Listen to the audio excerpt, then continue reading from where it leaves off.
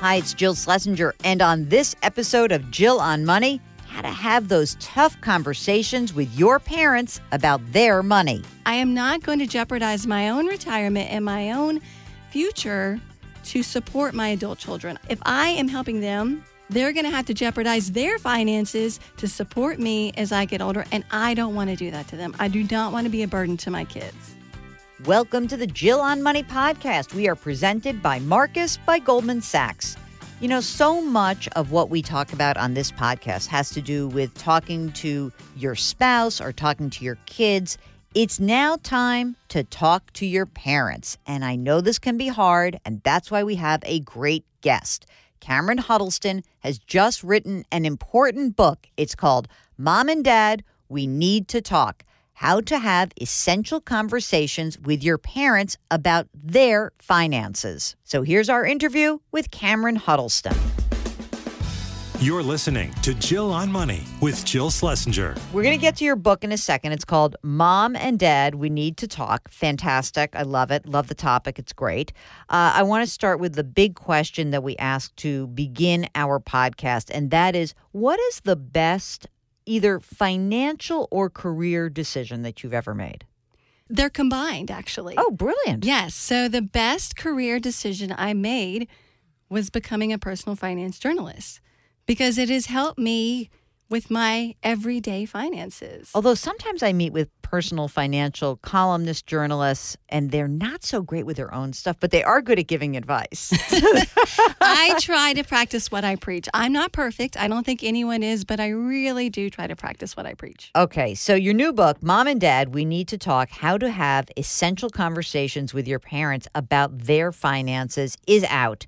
And you start the book with one of my favorite surveys from care.com.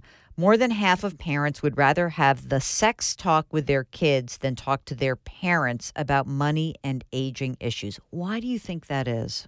Well, we know that both sex and money are taboo topics, but I think there are several reasons why adult children are so afraid to have these conversations. They're afraid their parents are going to think they're being nosy, they're being greedy, that it's none of their business, and that if they bring this topic up, it's going to make their parents mad and hurt their relationship. You come from a very personal story about your own mom. So would you mind sharing that with us? Sure. So when I moved back to Kentucky and my mom was about 60 years old, I mentioned to her that she should look into getting long-term care insurance. I didn't beat around the bush. I just came out and said it because she and my father were divorced. She was on her own, and I knew that if she had any long-term care needs in the future, that long-term care insurance would help cover those Hold costs. on, I gotta be nosy here. So how old were you when they got divorced? I was in college. Oh, so when my parents got divorced. So she had been on her own for a while. Okay, and when she was divorced, did she talk about her money stuff at that time? Because you're older, so was there pressure? Was it all of a sudden like, oh my God, my parents are getting divorced, I can't afford to go to college anymore? Because that happens to kids. Fortunately, my parents both continued to help support me through college.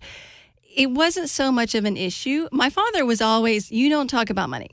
It is impolite. You don't ever talk about money. My mother, it wasn't such a big deal with her. We didn't talk about it openly, but she didn't act as if it was a taboo topic. Okay, so that's helpful. Yes, it was helpful. And I think maybe because I was a personal finance journalist when I moved back home, and I still am, she listened to my advice. And so she went to meet with an insurance agent, but unfortunately, she had a pre-existing health condition that made her too much of a risk to qualify. Did you only find out about that because of the underwriting process? We already knew about that. Okay. It's a benign tumor that was behind her left ear that had caused hearing loss. So if I had been smart, I would have taken that opportunity to start talking to her about her finances, to say, Mom, you don't qualify for long-term care insurance. Let's look at your finances, see where you stand, see what sort of care you could afford on your own, and let's talk about the care you would want. What are you thinking in that moment? Can you go back in time? Like, she didn't get it, that too bad. She didn't get it, too bad. She's young. She's relatively young, and I look back at that and I see that I made a big mistake. It was a great opportunity to start talking to her. And then, of course, what would happen a few years later, I start noticing that she's having trouble remembering things. But then at that point, it's no longer a conversation about what if this happens, Mom, but it's this is actually happening. And so I was afraid at that point to talk to her about her finances because it meant pointing out to her that we're having the conversation because I can see that she has memory problems. So then what happens? I mean, she's now showing some signs of something. You don't know exactly what it is. Yes. It became obvious, though, that it was Cognitive. probably the early stages of dementia. And She's so young. She was so young. She was, I would say at that point, maybe around 64. Wow. And it got to the point where I realized, okay, I can't stall. I cannot put this conversation off anymore. And so what I said to her was, let's go meet with an attorney and update your legal documents, your will, your living will, which is also called an advance healthcare directive in some places, and her power of attorney. I knew that she probably had not updated those since she had gotten divorced from my father. And I knew that those documents were so important because you had to be mentally competent to sign them. And fortunately, she still was. She was still competent enough to sign those documents. You have siblings? I do. I have a younger sister. She lives far away from us. And so really it was me. Okay, you get that buckled down. Yes. Now what about the money?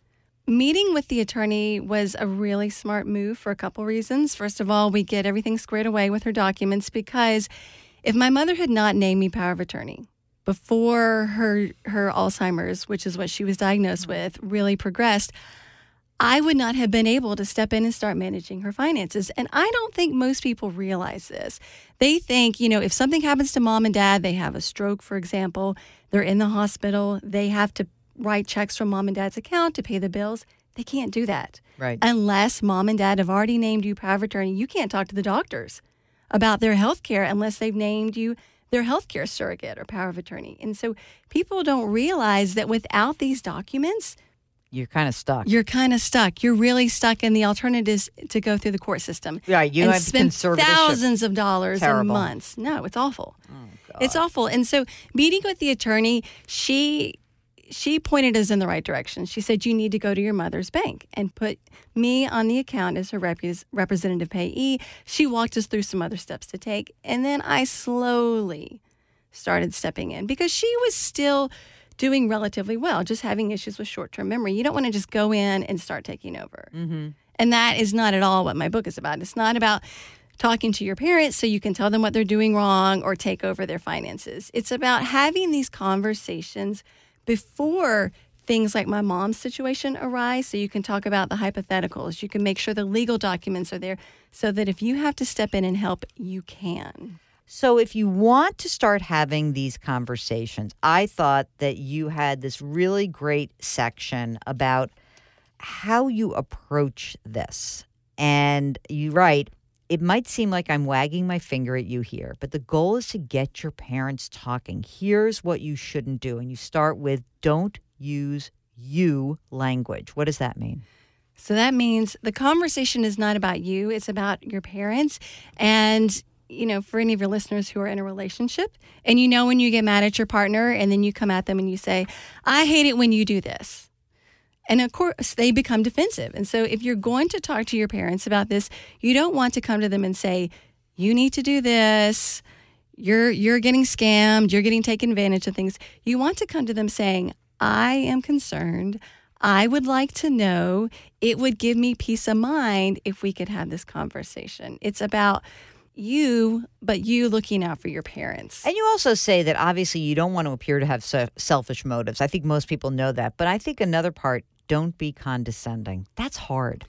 It is hard because even though these are your parents, if they are already older and you can see that maybe they haven't made some smart financial moves, or you can see that they're getting taken advantage of by scammers, you feel like as the child, you want to come in and protect them, but the language you use might suggest that you're just trying to step in and take over. And you really have to be clear about when you want to have these conversations. And you note, and I think you even just said this, that you want to take advantage of an opportunity as it arises. So you don't want to wait till something cataclysmic has happened. So in your case, it might have been, okay, the underwriting shows you're not going to get long-term care. Let's use this opportunity. What are other good points to maybe use as the when to have a conversation moment? So I will certainly start by saying, Don't do this at the holiday meal. Ever. Ever. Ever. Don't say, please pass the turkey and let's talk about your will. Yeah, right. Because there are people there who don't need to be part of that conversation. So when maybe your parents have already retired and maybe they're complaining about how they're not getting to travel as much as they wanted to.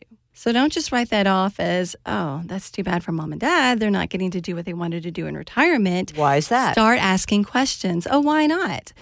And then you might find out, well, maybe they haven't saved enough. But you can use that as an opportunity to very politely kind of suggest, I have some great ideas on ways you can save on travel. And then let that lead to other conversations.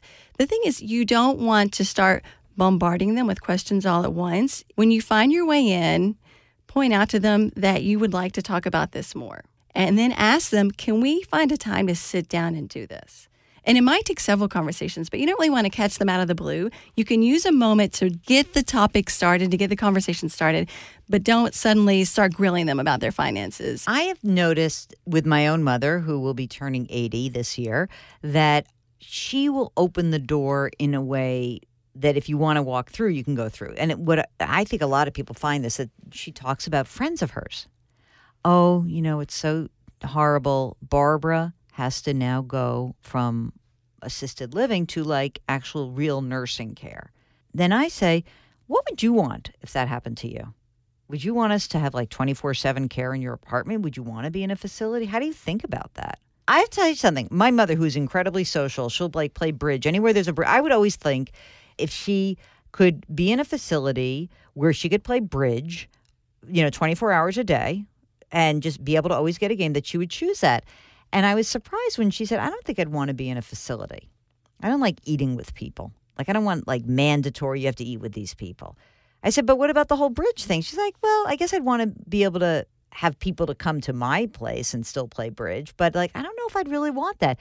And that was surprising to me because I really think of her. I mean, on one hand, she's incredibly social, but I guess what she is raising is I'm also very private. And that's important to me. So it was just interesting because it was someone else and we could talk about it that way. And stories are such a good way to start these conversations. So your mom had a story about her friend, which obviously led you to asking questions, but you might have stories you can share about your own friends who had a parent who died without a will.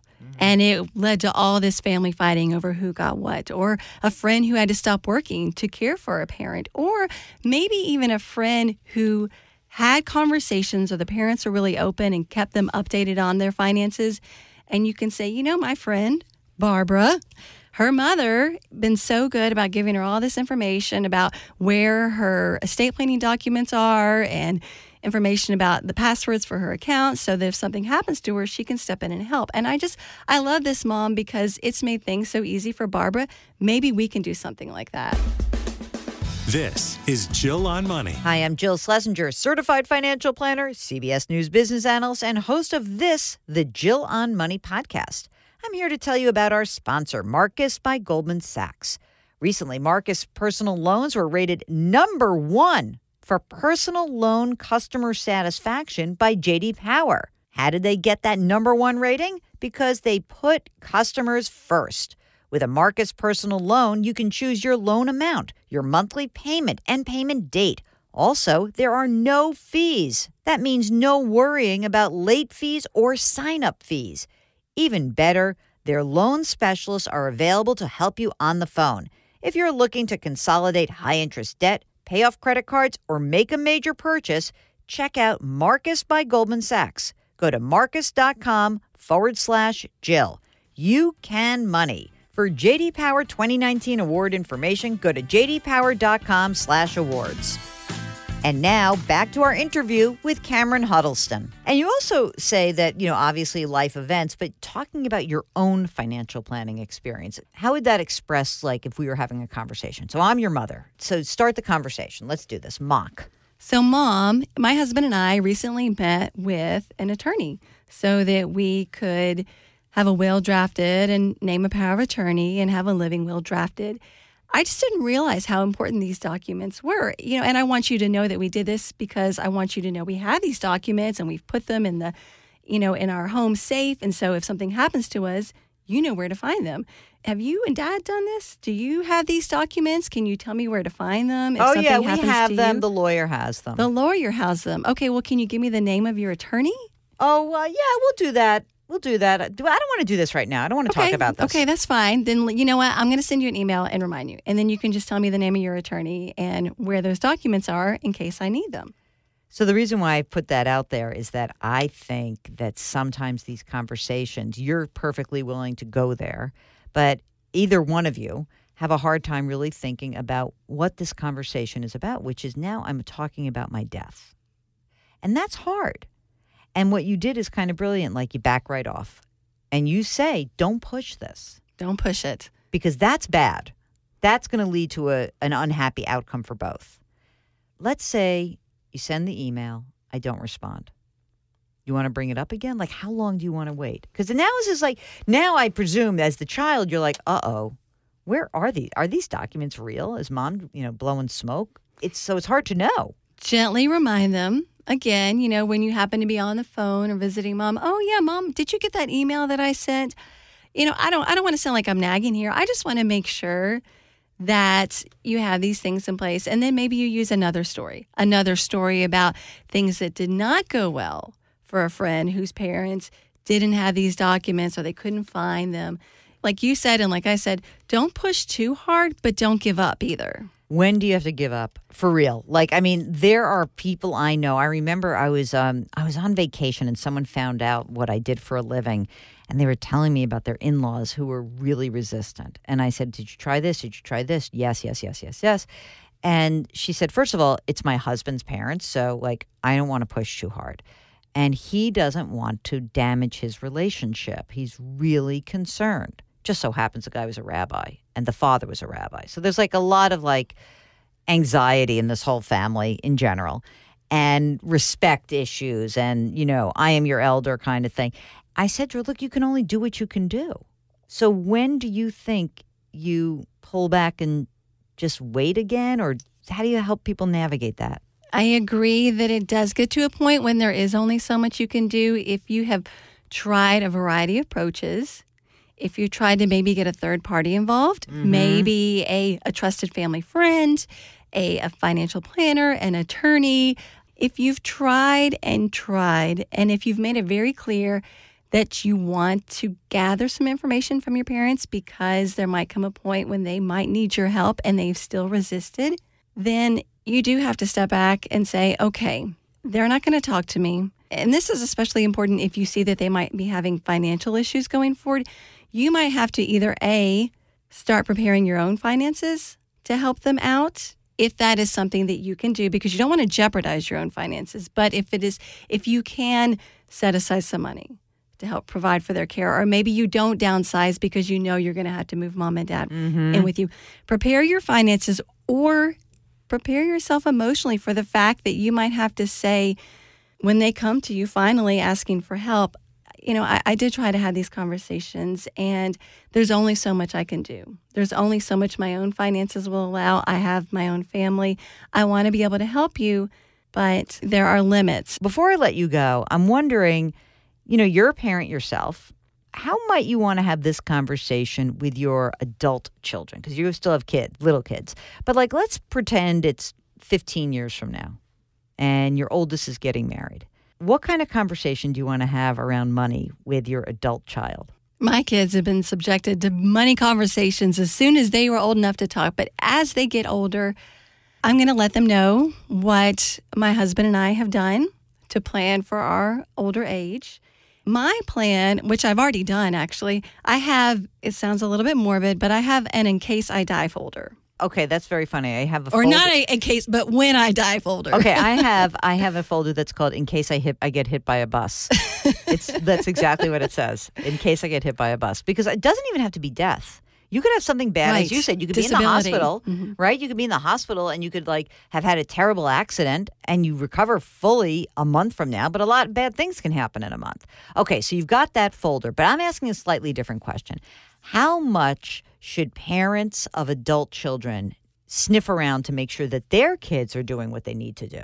I honestly think that you don't have to tread quite so lightly. I would not hesitate to tell my kids, they've gotten married, Okay, so you're married now. Do you have a life insurance policy? Have you met with an attorney to get a will? Because these things are important. You have someone who is relying on you financially. So you need to have these things in place. And I think as a parent, it is my role to educate my kids about these things. How else are they going to learn? My parents didn't teach me this. I learned this on the job as a personal finance journalist. And I'm so thankful that I did learn it. And so I have been trying to teach my kids these lessons from the time they were little. And so if they get older and I see that they're making mistakes, I'm going to step in and say something. And if they come to me and ask for money and they're already adults, I'm going to say, okay, well, why are you asking me for money? Let's figure out, let's look at your budget. Let's see how you're spending money. I'm not going to hesitate to do that with my kids. I know plenty of parents. Well, I know plenty of parents give their kids tons of money. You know, there was one survey that found that Gen Xers and baby boomers are giving their adult children $500 billion a year in support. That's twice as much as they're saving for their own retirement. Oh, God. And I'm not going to do that. I am not going to jeopardize my own retirement and my own future to support my adult children. I will help them now that they are children and hopefully make them financially responsible adults. But if I am helping them at the jeopardy of my own finances, then they're going to have to take care of me. They're going to have to jeopardize their finances to support me as I get older. And I don't want to do that to them. I do not want to be a burden to my kids. It's great information. It is written in a very accessible way, and I thank you so much. So before we let you go, I asked you in the beginning, I said the best money or your career decision. You said becoming a financial journalist for both. What's the worst? Okay, so my father passed away when he was 61. He had a heart attack. He was in a second marriage. And he died without a will. Oy. And he was an attorney, so he should have known better. Oh, dear. He had a life insurance policy, though, and my sister and I were beneficiaries. And so I got this windfall. I was 28 at the time. And if you ask me now what I did with that windfall, I'm not sure I could tell you. Just kind of went away. This was before I became a financial journalist. And I got money. Now, I probably used some of it for some student loan payments. My husband and I were moving, and so I probably used it to pay for some moving costs. But I blew it. I mean, that could have given me such a great start. You know, put it into a Roth IRA or pay down all of my student loan debt. But I don't even know what I did with the money. Just slipped through your fingers. I hope you had fun. I don't even know if I had fun. You're listening to Jill on Money. Okay, it's time for our new feature. It's called the Marcus Minute, presented by Marcus by Goldman Sachs. Today, in the hot seat, Cameron Huddleston, author of Mom and Dad, We Need to Talk. You ready? I'm ready. Get the clock starting, Mark. What's one word to describe your relationship with money? Healthy. What's always worth spending on? Healthcare. What's the dumbest thing you've spent money on? Oh, gosh. That's a tough one. The dumbest thing. Oh, man. An overpriced piece of clothing that I didn't even wear that often. Whose face would you put on the dollar bill? I don't know. I think it's fine just the way it is. How much do you spend on a haircut? I get my hair cut and colored all at once, and it's about $100. It's your last day on Earth. You got $100 in your pocket. What would you do with it? I would go have a really awesome dinner at a nice restaurant, but it would probably only cover my meal because if it's a really nice restaurant, it's going to be pretty expensive. Cameron Huddleston, the book is called Mom and Dad, We Need to Talk, How to Have Essential Conversations with Your Parents About Their Finances. Thank you so much for joining us. Thank you. Thanks so much to Cameron Huddleston. Her book is called Mom and Dad, We Need to Talk. We drop new episodes of Jill on Money every Tuesday and Thursday, and sometimes we sneak a little bonus in there at the end of the week. If you'd like to join us, just send us an email. Ask Jill at JillOnMoney.com. If you'd like to subscribe to the podcast, you can go to our website, JillOnMoney.com. We've got links to wherever you want to go. Our music is composed by Joel Goodman. Mark Talercio is our executive producer. We're distributed by Cadence 13, and our show is presented by Marcus by Goldman Sachs. See you next week.